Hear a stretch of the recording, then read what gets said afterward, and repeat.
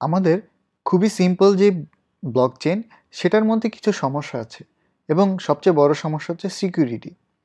যেহেতু আমাদের প্রতিটা ব্লককে অ্যাড করতে খুব একটা পরিশ্রম হয় না এবং কম্পিউটেশন পাওয়ারও খুব একটা লাগে না এবং সময়ও খুব কম লাগে, সেহেতু একজন ইউজার যে ব্লক চেইনে আছে সে চাইলে একই সময় অনেক বেশি ব্লক চেইনে পুশ করতে পারে এবং যার কারণে আমাদের পুরো চেইনটা ব্লটেড হয়ে যাবে এবং আনইউজেবল হয়ে যাবে। সেকেন্ড প্রবলেম, যেহেতু ব্লক অ্যাড করার জন্য কোনো ডিলে নেই এবং কম্পিউটেশনাল রিসোর্সের খরচ হয় না, এভাবে পুরো ব্লক চেইনটা ট্যাম্পারিং করা সম্ভব, যাতে পুরো ট্যাম্পারিং করার পরেও পুরো ব্লক চেইনটাই একটা ভ্যালিড অবস্থায় থাকে।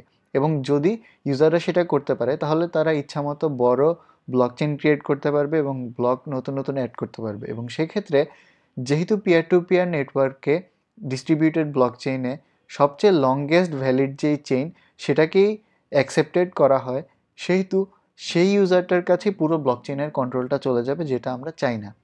তো এর জন্য যেই প্রসেস বা টেকনিক ফলো করা হয় সেটা হচ্ছে প্রুফ অফ ওয়ার্ক।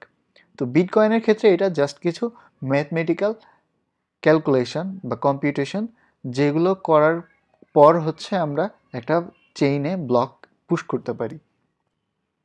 তো আমরা যদি দেখি যে হ্যাশগুলো যেখানে আছে, যে এমন একটা রুল যেটা বলে যে হ্যাশগুলো শুরু 4টা জিরো দিয়ে হতে হবে। ফর এক্সাম্পল, এমন হ্যাশই জেনারেট করা লাগবে যেগুলোর শুরুতে 4টা জিরো থাকে।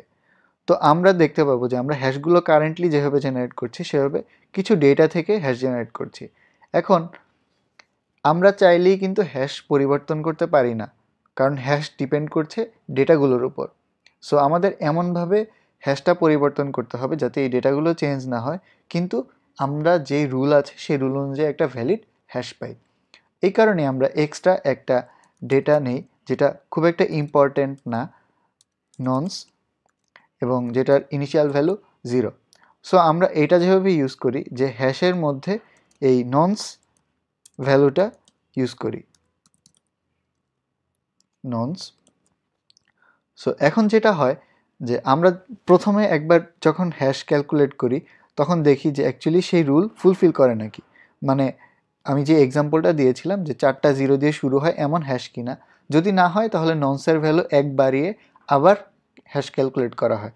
যতক্ষণ পর্যন্ত একটা ভ্যালিড হ্যাশ না পাওয়া যায় ততক্ষণ পর্যন্ত ননসের ভ্যালু 1 করে বাড়িয়ে হ্যাশ রিক্যালকুলেট করতে থাকা হয়, এবং যখন পাওয়া যায় তখন আমরা একটা ভ্যালিড হ্যাশ পাই। সো এই যে ভ্যালিড হ্যাশ পাওয়ার একটা ম্যাথমেটিক্যাল ক্যালকুলেশন, এইটাকে বলা হয় মাইনিং।